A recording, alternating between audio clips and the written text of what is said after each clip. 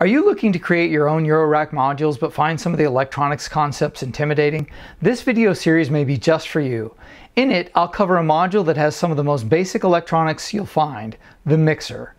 I'm Brian from EurorackDIY, and I'm here to share with you how I make inexpensive Eurorack modules that sound and look great.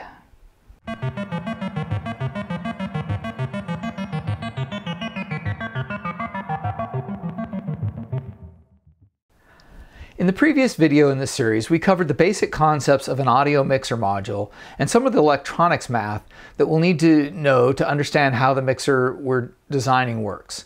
If you're unfamiliar with Ohm's law and Kirchhoff's current law, I'd suggest going back and reviewing that video now.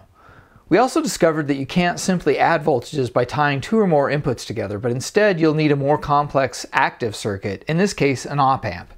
In this video, I'll cover some of the basics of op-amps and how they can work to add multiple voltages in a mixer module. This is how an op-amp will typically appear in schematic diagrams in circuits that we look at. While we see a minus sign and a plus sign on these two inputs, these are the inputs here, they do not indicate negative and positive voltages, but instead they indicate whether the output will invert the voltage or the signal seen on the input in the case of the negative one, or maintain it in the same polarity on the positive input. Sometimes you'll see the voltage supplies drawn in at the op-amp symbol itself. In this case, I've written in 12 volts, positive 12 volts and negative 12 volts, the typical voltages you'll see in a Eurorack system. And then this is the output of the op-amp here. This is what an op-amp datasheet looks like, and you'll see there's quite a bit of parameters, and there's several more pages to this that talk about the operating characteristics and how the circuits actually amplify things and what they do with their inputs and things like that. And we won't be using those characteristics as we analyze the circuits for the mixer design, as we'll be assuming an ideal op-amp. And what I mean by an ideal op-amp is that we'll be making some assumptions about how the inputs and output behave, that they don't exactly behave that way in the circuit, but it's close enough that it's representative and a good way to think about the circuit itself. And so what do I mean specifically by this? Specifically, we're going to assume that the inputs have infinite impedance. It means that it looks like there's a infinite Ohm's resistor inside of here, which, if we remember from Ohm's law, that would indicate that no current will flow into or out of these pins on the circuit. Also, what we'll assume is that the output amplifies the difference in voltage between these two inputs an infinite amount. And what that means is that provided feedback, some form of feedback into the circuit, it will always try to attain a voltage here that will keep these two pins at the same voltage, such that oftentimes we'll tie one of them to a reference like ground or 0 volts, would mean that the way the op-amp would operate is have an output that whatever is here and whatever's on the rest of the input would equal to 0 volts here at this pin. And so it will change the voltage here to match that. And we'll see in a little bit how that actually works. There are several different common circuits used with op-amps, types of feedback for them. In this particular case, for the mixer, the very first thing we're going to be looking at is an inverting op-amp, because that will be the type of configuration that we use on the input to the mixer before we start adding the voltages together as they come into the mixer. So we're back to our op-amp symbol here. I've left off the voltage supply pins or connections to it, but what we can see is that we have the non-inverting input tied to ground, and the inverting input is fed via a 100k ohm resistor feedback loop, and we have 5 volts coming into the circuit through a 100k ohm resistor. Now, to analyze this circuit and see what it's going to do, what we're trying to do here is we're trying to determine what is the voltage output in this particular configuration. To do so, we're going to go ahead and apply Ohm's law and Kirchhoff's current law and the things we talked about in terms of the characteristics of an ideal op-amp to figure all of that out. The first thing that we're going to do is that we're going to note that via the second characteristic of an ideal op-amp with a feedback loop, it's going to try to achieve an output here that through the feedback in the rest of the circuitry will maintain the voltage at these 2 points at exactly the same voltage. Because the non-inverting input is tied to ground, we know that this is 0 volts, so we know that this will be 0 volts and it will be 0 volts at this position here. From that, we can know that there's a 5 volt drop across this particular resistor, and we'll go ahead and denote it in that case, and then we can use Ohm's law, specifically this version of it, where the current is equal to the voltage divided by the resistance, to figure out that, plugging the numbers in, that the current across this resistor here is equal to the voltage 5 divided by 100,000 ohms. Or going ahead and dividing that out and solving it, we can go ahead and just move the decimal point across. If we write it like this, we know that decimal points here, there are 1, 2, 3, 4, 5 places we want to move it. 1, 2, 3, 4, 5. So we'll go ahead and place it there. This portion of it is milli, and then if we look at this portion, it's called microamps. It's the letter mu. We talked about milli earlier. This is microamps, and so what we know is that the current across here is 50 microamps. So we'll go ahead and write that in here. And then the next thing that we can use is we can use Kirchhoff's current law to calculate the currents going into this node, and they all will need to sum to 0 volts. Now, what we said earlier in the ideal model of the op-amp is that it has infinite input impedance, which means no current flows in or out. So we'll know that the current going in this direction out of the node is 0. And then the other one that we'll have to figure out is the current coming through the feedback loop, and that's what we don't know at this point. So going ahead, looking at Kirchhoff's current law again, where you have the currents sum to 0, we can take what we know about this circuit, 50 microamps plus 0, plus the feedback current will equal 0. Simplifying this, keep the feedback on the left-hand side. These two add to 50 microamps. Moving that over to the right-hand side, subtracting from both sides effectively, we know that the feedback current is going to be negative 50 microamps.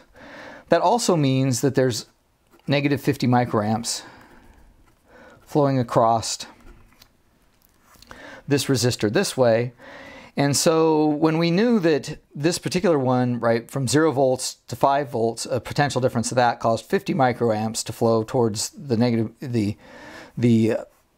ground, or the reference voltage. This one with the negative sign would indicate flowing towards that same reference voltage. We know that that will have the opposite voltage, or the negative voltage of that, so we can infer from that that this will be negative 5 volts here at this point. As you can see, the 200 k ohm resistors here, they give basically unity gain to this circuit by using the same resistor amount. It will always track just with a negative voltage. Whatever your voltage input here is, you'll get the negative voltage out in this particular configuration. And once again, we can go ahead and build this circuit in Circuit.js. And I've already done so in this particular example to save the time for drawing it out. The only difference here that we haven't seen yet is how we get grounds, op amps, and then the voltage supply and an output voltage. But we've done the same thing here, showing the 9 volts, and also the ammeter showing the same 90 microamps flowing into this particular node, minus 90 microamps flowing in from this direction, and then it demonstrates how the output for the circuit is a negative 9 volts. Now let's take a look at our inverting op-amp circuit on the breadboard. First of all, our breadboard's a fair amount more complex now that we have the op-amp itself on it. But another thing I want to show is how I sometimes set up breadboards to be able to prototype Eurorack circuits. You need a plus and minus 12 volt power supply for it. So what I'll use is a USB connector. I wire that to a plus and minus 12 volt converter. I'll leave a link to those on AliExpress below. They're pretty handy to use and stuff. And then what I go ahead and do is I connect the negative voltage of that to the bottom red rail, the positive 12 volts to the top rail, and then ground is the two black rails on both the top and the bottom. So I have the op amp here, and it's in this orientation from this little printout here, and that shows that we need to wire the negative V in to pin 4 and the positive V in to pin 8, and then we're going to use this section of the op amp here. And then as we looked at, our op amp circuit will have the non-inverting input grounded, so we've gone ahead and connected that pin to ground. And then we have the input will be at this point here, and it will go through the 100K ohm resistor into the inverting input, so that's pin 2, so this 100K ohm resistor to the inverting input.